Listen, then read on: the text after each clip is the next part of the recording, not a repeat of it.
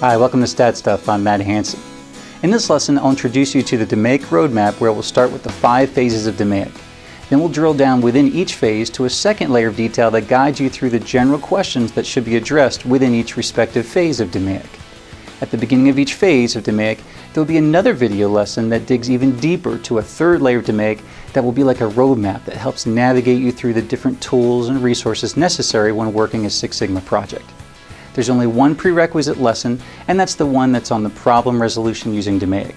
So let's begin by reviewing again from that lesson the 5 basic steps for resolving a problem. We first introduced those 5 steps for resolving a problem in the example of my daughter Hannah, who had a sickness, and the doctor followed the 5 basic steps we might normally follow when we try to resolve a problem. So what we want to do is take that a little bit step further in this DMAIC roadmap.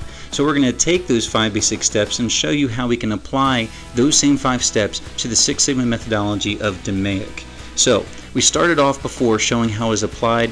Each of those steps were applied to the DMAIC methodology. But what we want to do is take it even a step further than what we did last time. We want to talk about the questions that you might ask at each of those phases. So in the very beginning, when we're trying to understand a problem, again, we said that was part of the define phase for DMAIC. What we're really trying to ask is, do you understand the severity and scope of the problem? That's really what we're trying to say when we want to understand the problem. We want to understand how severe the problem is, how severe that pain is we're being felt within the business that we're trying to solve, and also the scope of where that problem is being felt. Once we can answer that, then we can move on to the next phase, which is the measure phase, again where we're trying to gather reliable information. And the question we want to ask at that level is, do you know the potential root causes and have enough reliable data to test those root causes?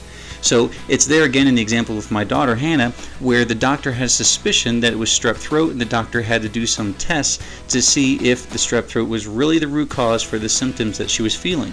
Well, in the same way, again in the measure phase, we want to ask this question about knowing whether we identified the potential root causes and have we gathered the data, and have we gathered the data in a reliable and unbiased way, so that way we can have confidence, we can trust that data. That's what we're trying to answer in the measure phase.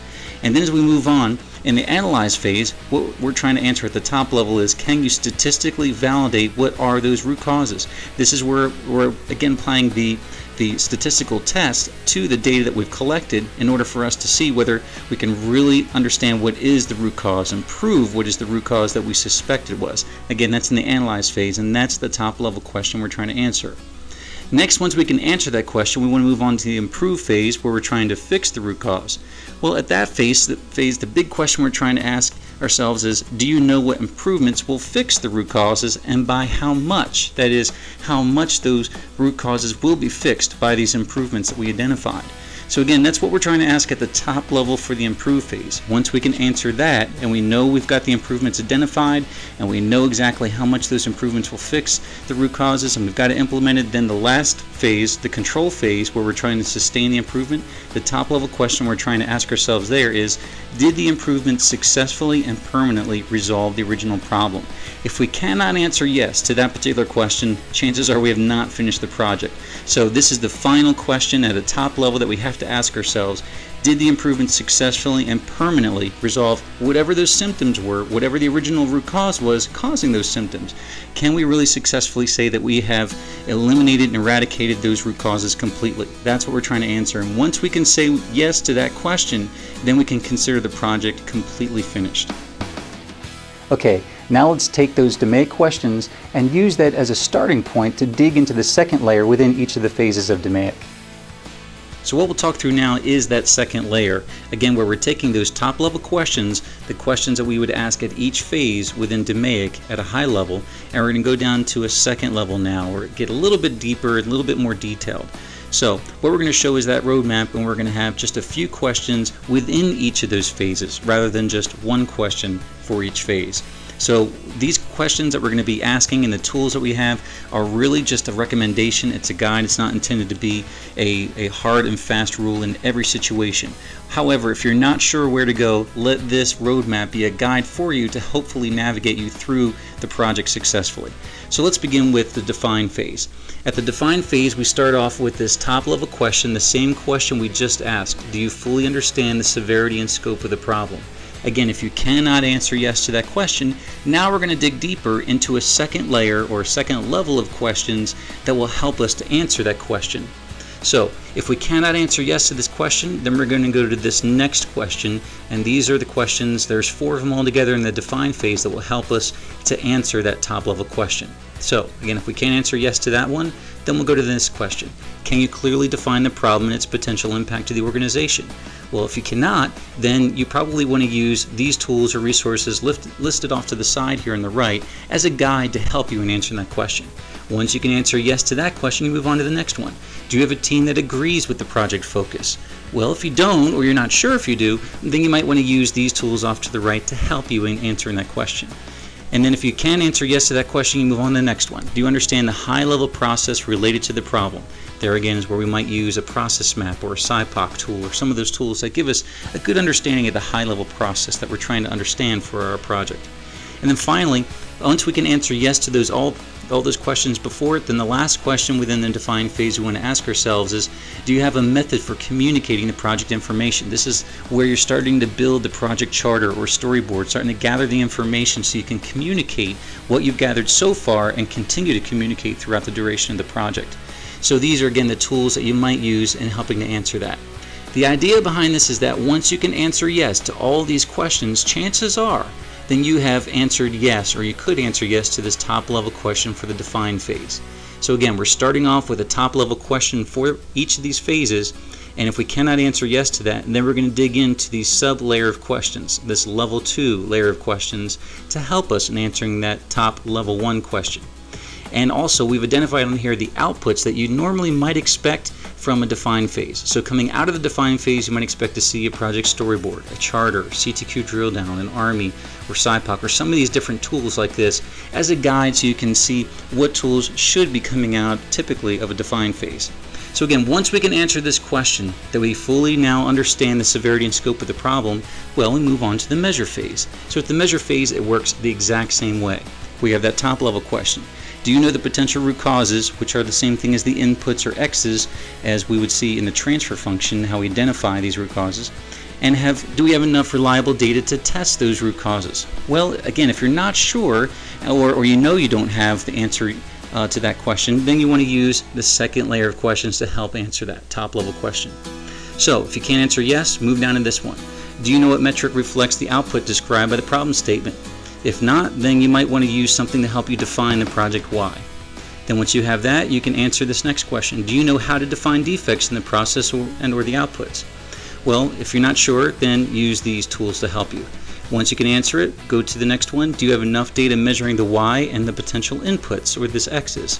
If you're not sure, then these are the tools that can help you in answering that question. And finally, within the measure phase, once we've answered the other ones, now we can ask ourselves, do you know if your collected data is accurate, repeatable, and reproducible? And this is a critical component of the measure phase where we do the measurement system analysis, or MSA, in order to help us make sure we have confidence in the data that we've collected so we can trust the data when we're going to do analysis in the next phase. And again, there are different types of outputs we might normally expect from the measure phase. After walking through all these questions and using all these tools to help guide us, these are the typical outputs that we might see within the measure phase. Once we can answer all these sub-layer questions, that's probably going to help us in answering the top level question for the measure phase about identifying the potential root causes and having enough data to test them. So once we can answer yes to that, then we're going to move on to the analyze phase. At the analyze phase, this is where we're going to ask that top level question, can you statistically validate what are the root causes, or those inputs or X's? Again, if we cannot answer yes to that one, then we go into the sub-layer questions within the analyze phase. Do you know what the process capability is? And then you would ask yourself, do you know what the target sigma level or performance objectives are for the project? And then finally, you'd ask yourself, have you done hypothesis testing to identify which potential X's are statistically significant? Again, use these questions to guide you through the different steps that you would want to find out in answering this big question for the analyze phase about statistically validating what are the root causes. And you can use these tools and resources off to the right as a guide to help you in answering all these questions. So once we move on and can answer yes for the analyze phase, we move on to the improve phase, where we ask ourselves, do you know what improvements will fix the root causes, and by how much? Well, if you're not sure, then again, we're going to ask ourselves this next question. Do you know what potential X's are independent and statistically significant? And then we ask ourselves, do you know what improvements can be made to fix the root causes or the inputs or X's? And then finally we ask ourselves, did you pilot the improvements and get successful results? And in the same format as before, these are the tools off to the right that can help you answer these questions. Once you can answer yes to these, you probably then can answer yes to this top layer question for the improve phase. Again, once you can answer that, you're probably ready to move on to the control phase. And then finally, at the end of your project, when you're at the control phase, you want to answer this top level question: did the improvement successfully and permanently resolve the original problem? And if you're not really sure at this point, again, you move on to the second layer of questions. Did you implement the improvements? Are the improvements successfully meeting the expected results? Are they sustained and in control? Did you fully transfer control and responsibility of the improvements to the process owner? And does the team, including the sponsor and champion at their level, do they agree with that the project is complete? Once you can answer yes to all these questions, then chances are you have been able to answer this top layer question for the control phase about the improvements being successfully and permanently being implemented and that they're resolving the original problem. Again, once you can answer yes to all these questions, then chances are your project is complete and you're ready to move on. Alright, before we close this lesson, let's discuss how we can apply some of these concepts in a practical way. Well, I'd like you to at least identify a couple of projects that you've led or maybe projects that you've worked on in the past. And then for each of those projects, I want you to try to ask yourself a few of these questions in relationship to the DMAIC Roadmap. That is, look over the DMAIC Roadmap at the first and second levels that we just reviewed in this particular module, and then ask yourself, as you're going through all those questions, compare those questions to what was actually done in those example projects that you're reviewing. Now for those, what questions or related tools or resources were not addressed in your project? Was there anything in there that you did not address in your actual project that you ran or helped support? And if they weren't addressed at all, then why were those tools or resources not used? Why were those issues not identified or addressed within your project? And then what different outcome or results could have been realized if you had addressed those issues or addressed those types of questions and used those tools in your project after all? Well, that wraps up this lesson. Check out StatStuff.com for many more resources that can help you achieve powerful results. I'm Matt Hansen. Thanks for watching.